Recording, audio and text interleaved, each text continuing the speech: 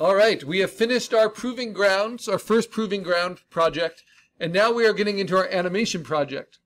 And the problem with animation is usually it takes a lot of people a lot of time to put anything together that's worthwhile for animation.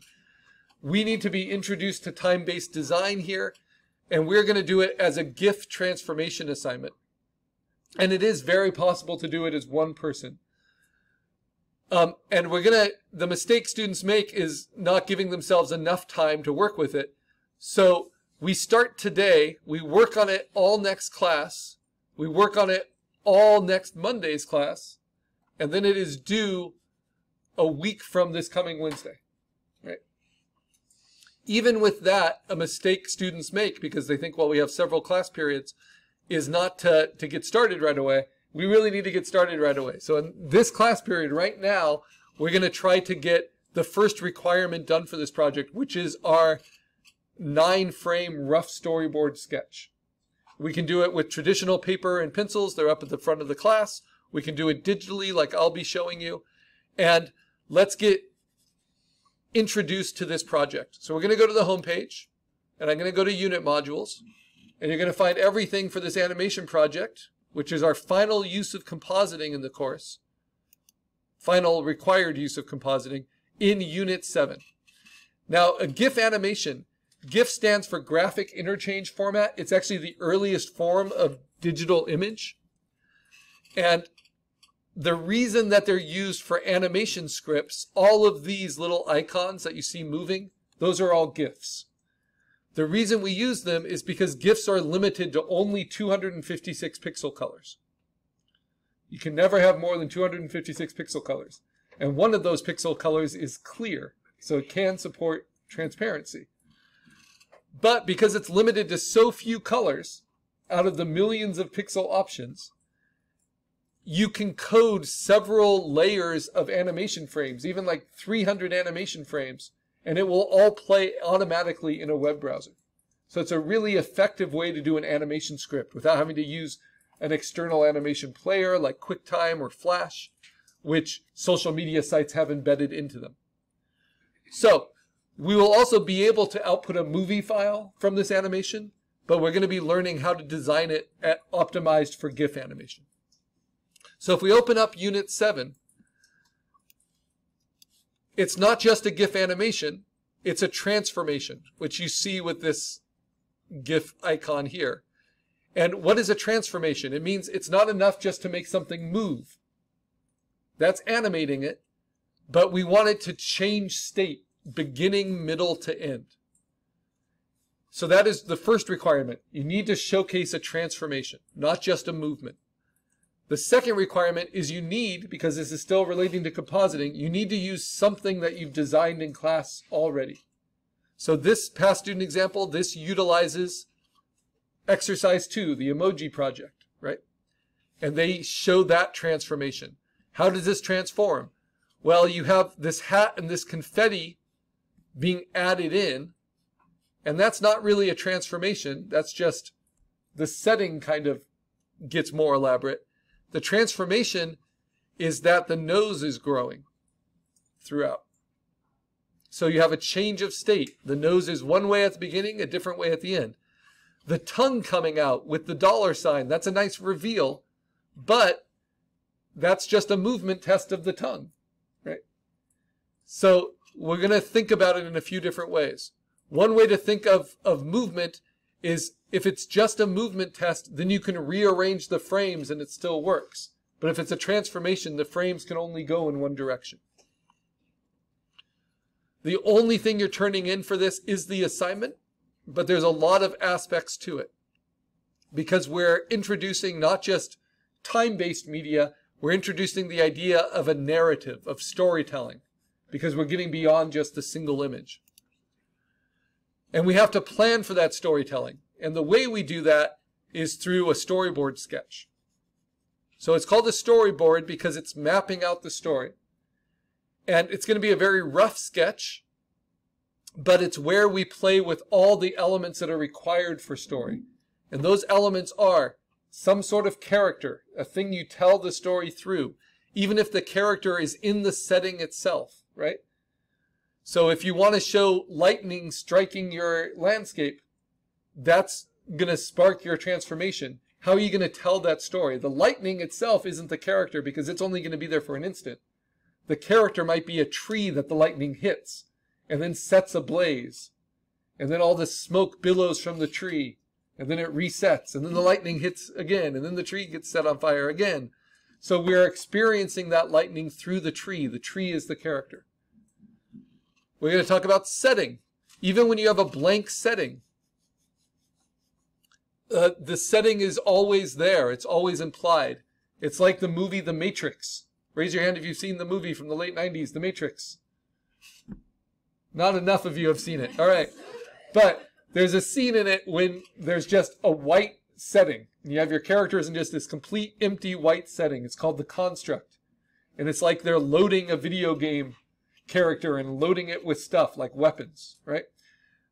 Even just that white blankness is a setting because we take whatever clues we can get to understand what it is. So in this example, we have this party hat that drops and this confetti. And so even though it's a blank setting, we feel like, oh, it's probably an interior and a party, right? So we make assumptions about the setting and you want to be able to use that for your story. And then the last thing you need for narrative, for storytelling, is the illusion of time passing. And the illusion of time passing is not possible in a single still image. I call it a postcard. What you need are sequential images to tell that story. So in this one, you have it kind of as a comic book here, and you can see how time passes as you jump over these gutters from one image to the next, and that's what we'll plan out in your storyboard. But when you actually animate it, you get to decide how much time you spend on each frame.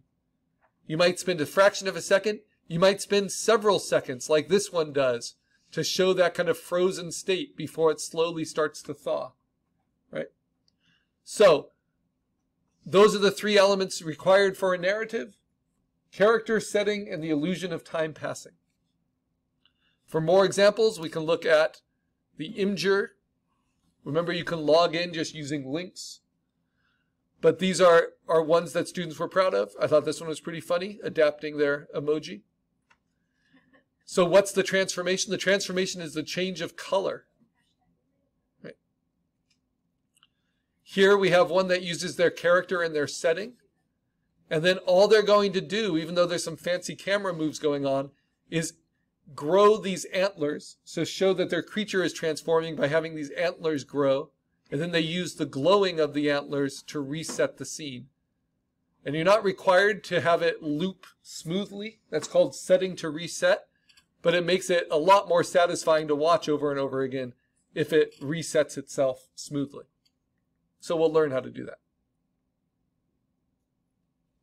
So there's that transformation, and then set to reset. Here we have the storyboard, again based on the emoji and transforming it. And then their refined storyboard basically includes every frame of animation they did. But you don't need to do that. You can still tell the story with just 9 well-selected frames. But by having more frames, you're going to get smoother animation. So sometimes our animations are only 9 frames. That's the minimum. Sometimes they're 20, sometimes they're 50, sometimes they're over 100. You know, it just kind of depends on what effect we're trying to get.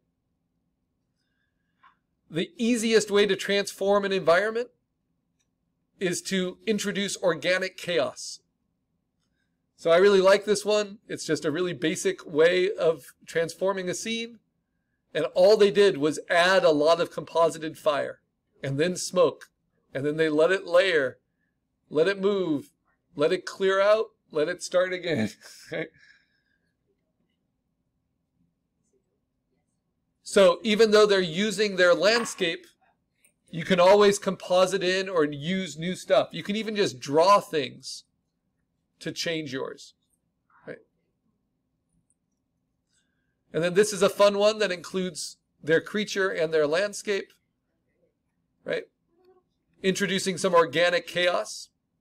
But then in the interest of kind of just drawing your own pixels, which you can do for the first time here, like for the laser beams coming from the eyes, they just drew those in. You know, you don't need to composite everything. But I like, where's the transformation? The transformation is in the setting. And there's a nice little change of expression that happens too, that kind of sells it. Right? You can always do a nuclear attack. You can always have your thing self-emulate, right? And that's what's fun. They drew their own skeleton, right? So they had their creature composite, and then they drew the skeleton and let the fire kind of envelop it. And then one easy way to set something to reset is just to play it backwards. Sometimes that works. It works in this case. Right, on and on and on. It can be simple, but we got to try to fit it in with the time we have. And we can play with the timing. And I have not thought at all about what I want to do. But you can use your creature and your landscape. And then you can decide to introduce a new creature. So the transformation here is in the weather, right? But then I just have a new creature come in. Things like that. All right. Let's get to the assignment. So in order to showcase a transformation, you're going to have to pick what previous thing you've designed you want to use. And because I'm using my creature and landscape in the morning class, for this class, I would like to use my emoji. So I'm going to go to exercise 2, my emoji design, and just have this open. This is my PNG of my emoji. And think what kind of transformation might work for that. And I can add new elements. So here are some emoji animations. This one's just an animation, just a movement test, but both of these transform. This one transforms in state with the components of the emoji. This one transforms by introducing new elements to it, right? And then you have this kind of effect that's introduced. So of this, it might be interesting to start with a book that's maybe closed, and maybe it kind of drops on to like a curious looking expression. I'm just talking out loud here. And then the book opens and there's like enlightenment and wonder. Ooh, reading, ooh. And then it starts to set fire. Ah, scary. And then the expression, and then the smoke gathers and the expression gets more concerned, right? That would be a transformation, right? Okay. What's nice about using your emoji is all of this was done with vector shapes in Photopea, all very controlled and clean.